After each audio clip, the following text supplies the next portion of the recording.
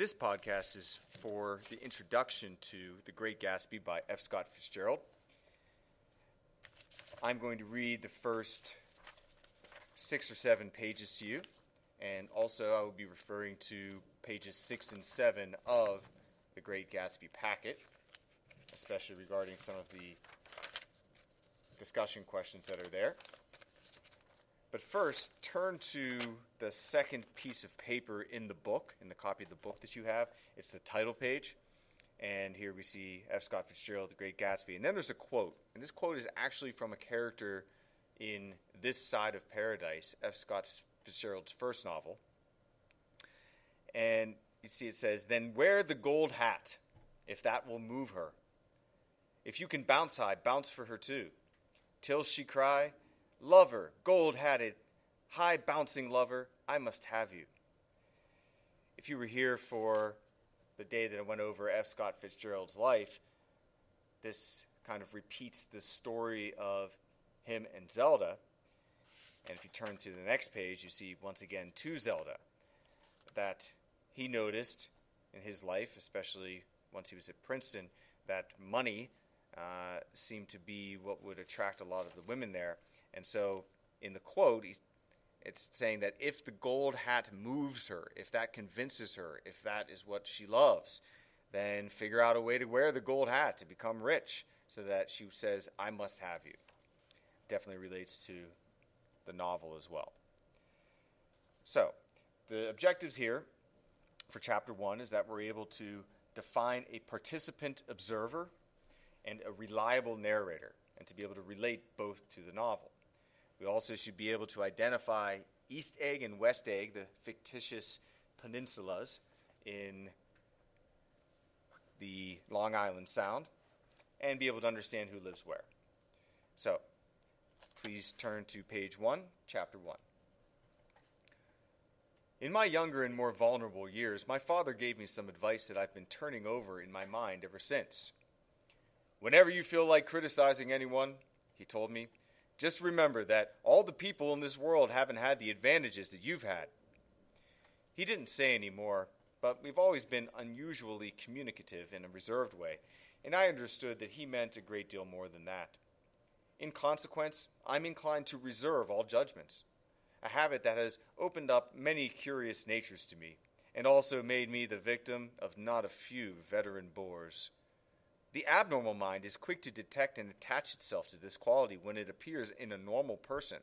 And so it came about that in college I was unjustly accused of being a politician because I was privy to the secret griefs of wild, unknown men. Most of the confidences were unsought. Frequently I have feigned sleep, preoccupation, or a hostile levity when I realized by some unmistakable sign that an intimate revelation was quivering on the horizon. For the intimate revelations of young men, or at least the terms in which they express them, are usually plagiaristic and marred by obvious suppressions. Reserving judgments is a matter of infinite hope. I am still a little afraid of missing something if I forget that, as my father snobbishly suggested, and I snobbishly repeat, a sense of the fundamental decencies is parceled out unequally at birth." This is going to come full circle by the end of the novel. We'll revisit it then. But essentially, early on here, Nick Carraway, who is the narrator of the novel, who is not the main character of the novel, of course Gatsby is, but in many ways, his psychology and what's going on in his head is a major character. And so he describes how those with abnormal minds often reacted to his tendency to reserve judgment. He said that because of his father's advice, he doesn't judge people. And so there were a lot of secrets of wild, unknown men that he became privy to. These people opened up to him because they saw somebody, a normal person, as he put it there, who wasn't going to judge them. So they opened up to them, and they told him all of their revelations, and he calls them plagiaristic and marred by obvious suppressions, but nonetheless they open up to him. And he says it's because he doesn't judge. This is what makes him a reliable narrator in his mind. He's saying that he's a reliable narrator, that he basically isn't going to judge. He tells things as they are.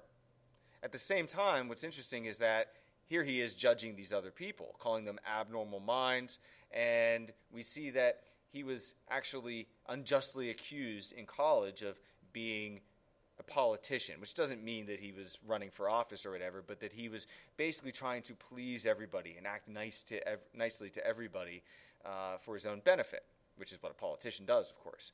And he says that he never sought these out. He pretended that he was sleeping. He pretended that he was preoccupied or that he was uninterested, and people just gush to him. They tell everything to him. That basically answers numbers 1 and 2. Page 2, number 3 in the questions, though, asks, why would these qualities be useful for a first-person narrator? Now, you think about it, this book is written in first person, so there's no omniscience. We can't get into other characters' heads. We can't see all and know all, as a third-person omniscient narrator would be able to do. However, because people open up to Nick, they tell him everything, we basically get a form of omniscience in that. They're going to tell him secrets that they are uncomfortable telling other people. This is going to come from numerous characters in the book. So it is advantageous for a first-person narrator to have this quality. Plus, if he's right and he's relatively reliable as a narrator, we're getting the real story. We're getting an accurate depiction of events without bias. That'll be up to you by the end of the book to decide, is he biased or not? I'll continue on. And after boasting this way of my tolerance, I come to the admission that it has a limit. Conduct may be founded on the hard rock or the wet marshes, but after a certain point, I don't care what it's founded on. When I came back from the East last autumn, I felt that I wanted the world to be in uniform and at a sort of moral attention forever. I wanted no more riotous excursions with privileged glimpses into the human heart. Only Gatsby, the man who gives his name to this book, was exempt from my reaction. Gatsby, who represented everything for which I have an unaffected scorn. If personality is an unbroken series of successful gestures, then there was something gorgeous about him, some heightened sensitivity to the promises of life, as if he were related to one of those intricate machines that register earthquakes 10,000 miles away. This responsiveness had nothing to do with that flabby impressionability which is dignified under the name of the creative temperament.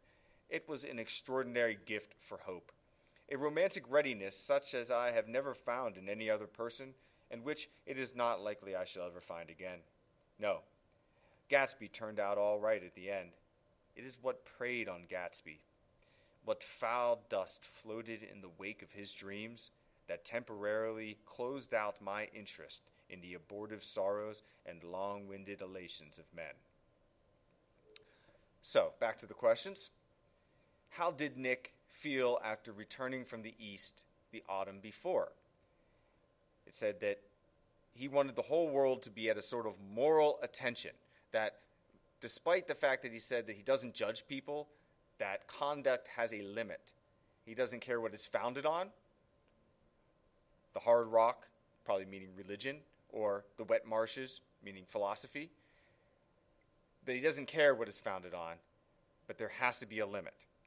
And when he came back to the East, from the East, to the Midwest, where he is telling the story, he is disgusted by the behavior that he saw in the East, in New York.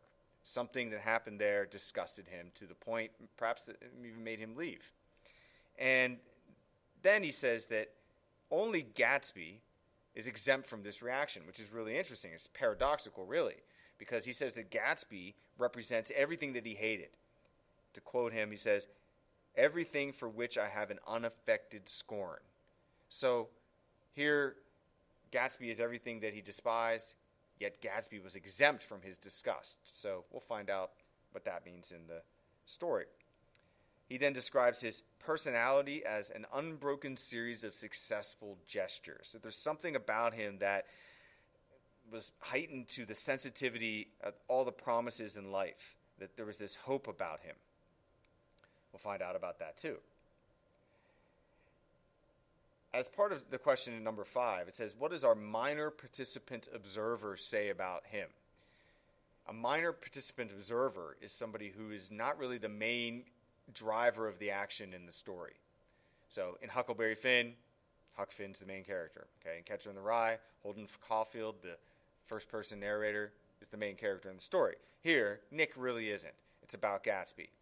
And many other characters as well, you could argue, drive the action a lot more than Nick does. He just observes. And because of some of the qualities we've already mentioned, he's able to pull in a lot of information and describe things as such.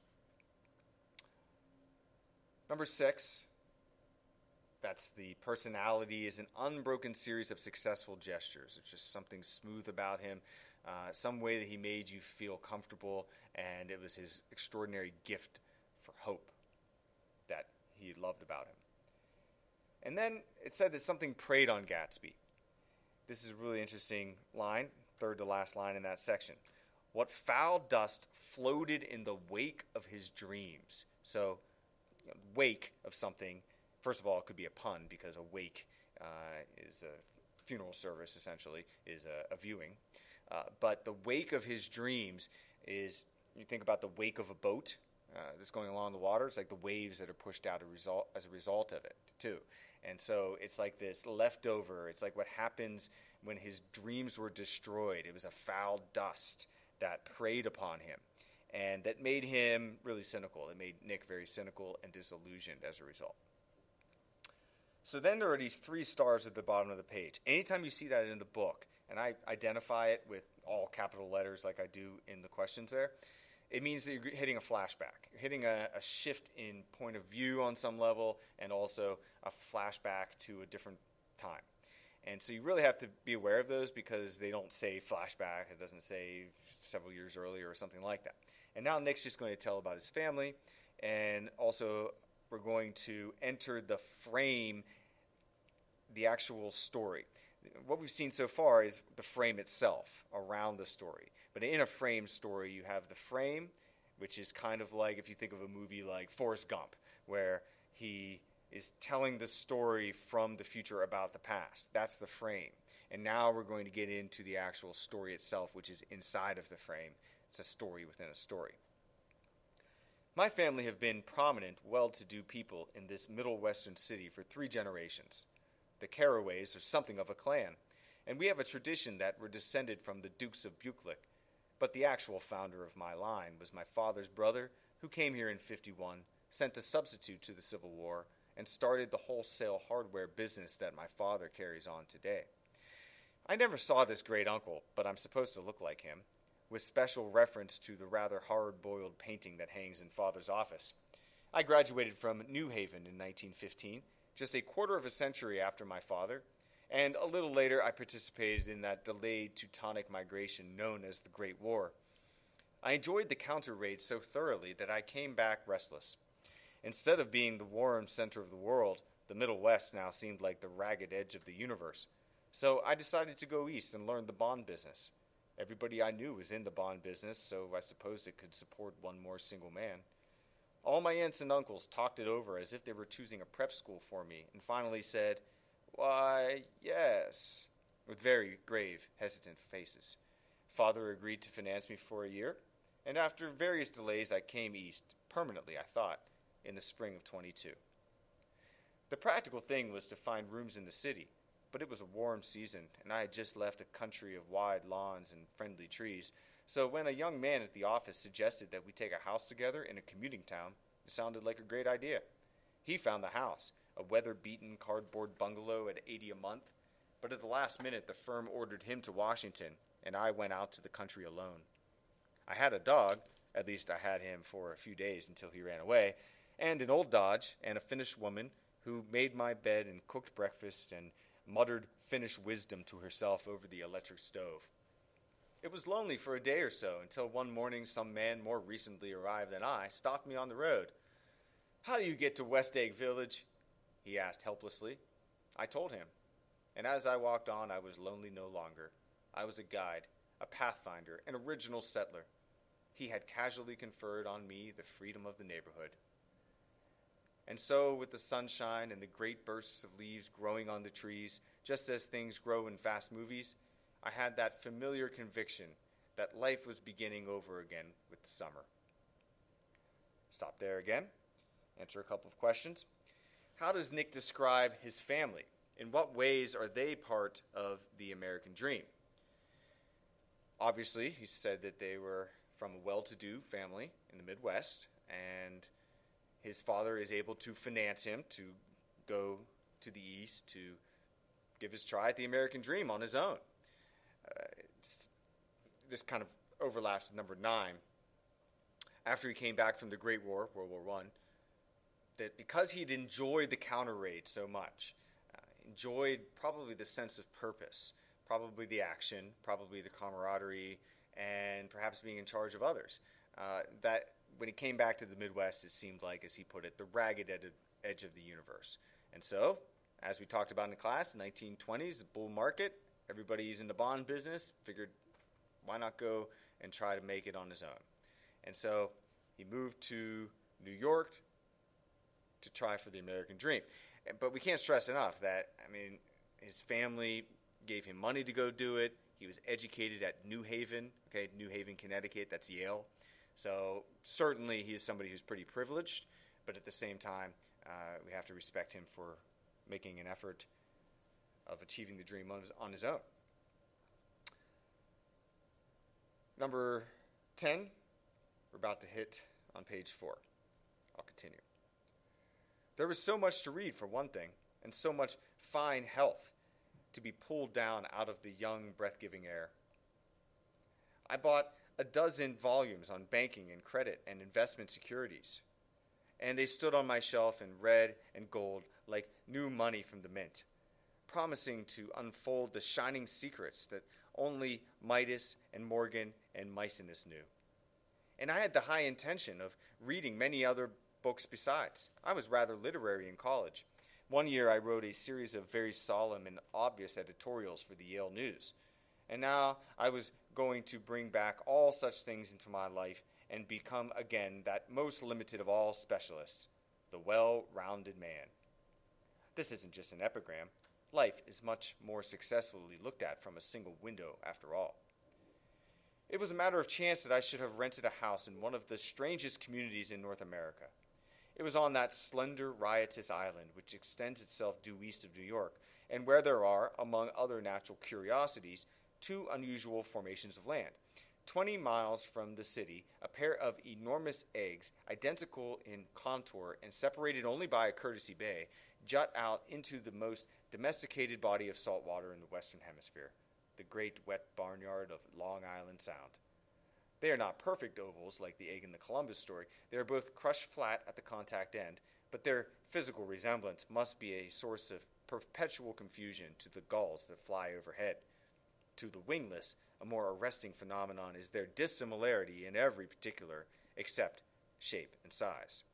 I lived at West Egg, the less fashionable of the two, though this is a most superficial tag to express the bizarre and not a little sinister contrast between them. My house was at the very tip of the egg, only 50 yards from the Sound, and squeezed between 2 huge places that rented for $12,000 or $15,000 a season. The one on my right was a colossal affair by any standard. It was a factual imitation of some Hotel de Ville in Normandy, with a tower on one side, spanking new under a thin beard of raw ivy, and a marble swimming pool, and more than 40 acres of lawn and garden. It was Gatsby's mansion. Or rather, as I didn't know Mr. Gatsby, it was a mansion inhabited by a gentleman of that name. My own house was an eyesore, but it was a small eyesore, and it had been overlooked, so I had a view of the water, a partial view of my neighbor's lawn, and the consoling proximity of millionaires, all for $80 a month. Across the courtesy bay, the white palaces of fashionable East Egg glittered along the water, and the history of the summer really begins on the evening I drove over there to have dinner with the Tom Buchanans. Daisy was my second cousin once removed, and I'd known Tom in college. And just after the war, I spent 2 days with them in Chicago. Stop there. What allusions does Fitzgerald employ to describe the knowledge needed for Nick's new job? And why does he use these allusions? These are on page 4 Alliteration here. Midas and Morgan and Maecenas. Midas, the Midas touch, everything he touched turned to gold. Morgan, J.P. Morgan, actually pretty much the founder of U.S. Steel. And Maecenas, who was the patron of Virgil and other poets and artists in ancient Rome, who was rich. And so the three of them, obviously very wealthy, and that's what he's going for. Quintessential element of the American dream is wealth, money, the acquisition of wealth and material things. And so he lines up these books with all of these secrets in them, and he hopes to make money in the bond business. What adjective, number 11, is used to first describe the island? Slender, riotous island. Really interesting way to put it, riotous. We'll find out more about that later. He lived in West Egg, which, by the way, these don't really exist. There are different communities that have similar attributes in the area there, but the idea of the two shapes don't really exist. That's fictitious. But he lived in West Egg, and that is the less fashionable of the two. This is a source of constant confusion, not only to the Gauls overhead, but also to students who think, well, Gatsby lives there. Gatsby lives in West Egg. That must be the richer of the areas because of this incredible house that he has that imitates a hotel in Normandy in terms of its scope and size. But one thing we have to understand is that West Egg is less fashionable because it is basically filled with people with new money. Now, this is of confusion as well because you would say, well, wait a minute. I would expect that people who made their own money in the United States would earn more respect than those who inherited it. This isn't England. This isn't a country where one's family and one's past dictates who he or she is. In more ways than you think, that is the case. Apparently, in those really wealthy communities, people with old money that is handed down to them, they look down on people with new money. Some reasons for that: family history, tradition, but it's beyond that. It's the way they speak, the skills that they have in terms of what kinds of sports they play, whether it be polo, or golf, and things that get handed down from generation to generation, that the new money people just wouldn't have the sophistication that the old money people have. So we have to understand that Nick and Gatsby are in West Egg, but he describes East Egg as being the more fashionable of the two. And he says that they live in these white palaces. Okay, interesting word choice that we would usually associate with a monarchy, with a feudalist system, as opposed to the American system. And so West Egg, less fashionable. Gatsby's mansion, this is number 13, an imitation of a hotel in Normandy, colossal by any affair, a marble swimming pool. East Egg, more fashionable. The houses are described as palaces. That's number 14. So it's important that we understand that contrast, and we're going to watch throughout the book how Fitzgerald is explaining that separation, that dichotomy between old money and new money. Page 6. He's talking about Daisy, his second cousin once removed. Her husband, Tom Buchanan, is who he's describing here, and we will describe him on the character chart, which is on page 4 of the packet. Her husband, among various physical accomplishments, had been one of the most powerful ends that ever played football at New Haven, a national figure in a way, one of those men who reached such an acute limited excellence at 21 that everything afterward savors of anticlimax. His family were enormously wealthy. Even in college, his freedom with money was a matter for reproach. But now he left Chicago and come east in a fashion that rather took your breath away. For instance, he brought down a string of polo ponies from Lake Forest. It was hard to realize that a man in my own generation was wealthy enough to do that. Why they came east, I don't know. They had spent a year in France for no particular reason, and then drifted here and there unrestfully wherever people played polo and were rich together. This was a permanent move, said Daisy over the telephone, but I didn't believe it. I had no sight into Daisy's heart, but I felt that Tom would drift on forever, seeking, a little wistfully, for the dramatic turbulence of some irrevocable football game. And so it happened that on a warm, windy evening, I drove over to East Egg to see two old friends whom I scarcely knew at all. Their house was even more elaborate than I expected, a cheerful red and white Georgian colonial mansion overlooking the bay. The lawn started at the beach and ran toward the front door for a quarter of a mile, jumping over sundials and brick walks and burning gardens. Finally, when it reached the house, drifting up the side in bright vines as though from the momentum of its run. The front was broken by a line of French windows, glowing now with reflected gold and wide open to the warm, windy afternoon, and Tom Buchanan, in riding clothes, was standing with his legs apart on the front porch. He had changed since his New Haven years.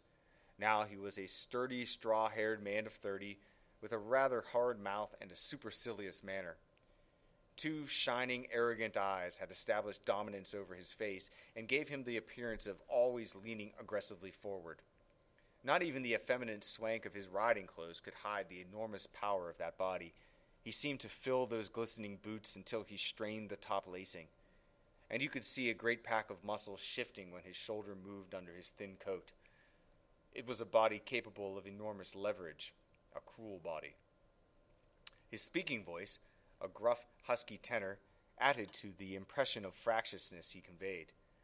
There was a touch of paternal contempt in it, even toward people he liked, and there were men at New Haven who had hated his guts. "Now, don't think my opinion on these matters is final," he seemed to say, "just because I'm stronger and more of a man than you are."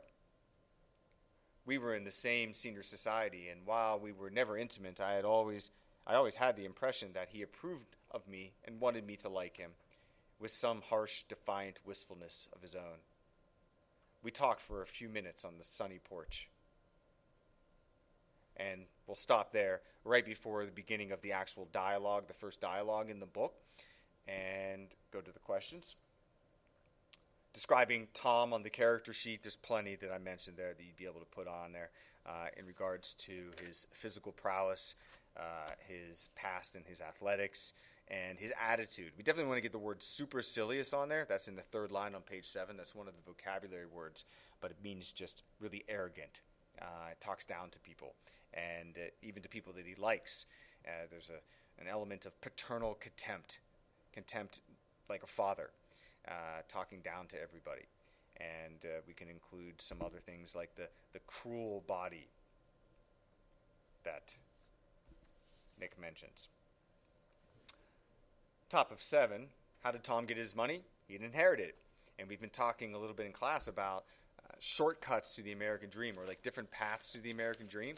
And so can you say that somebody who inherited all that money and was that wealthy in college and now at 30 has the ability to purchase a whole string of polo ponies to bring to his home that sounds immaculate? Can you call that somebody who's achieved the American dream? Is it different?